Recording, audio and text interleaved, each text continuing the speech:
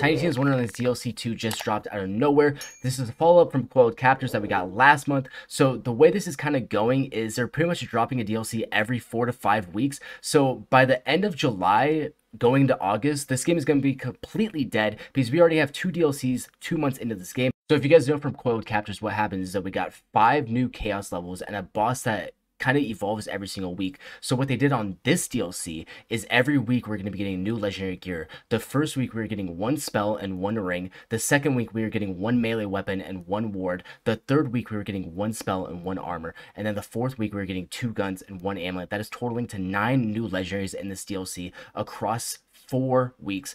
I don't think this is worth it. This game is kind of dead, but subscribe if you guys are new.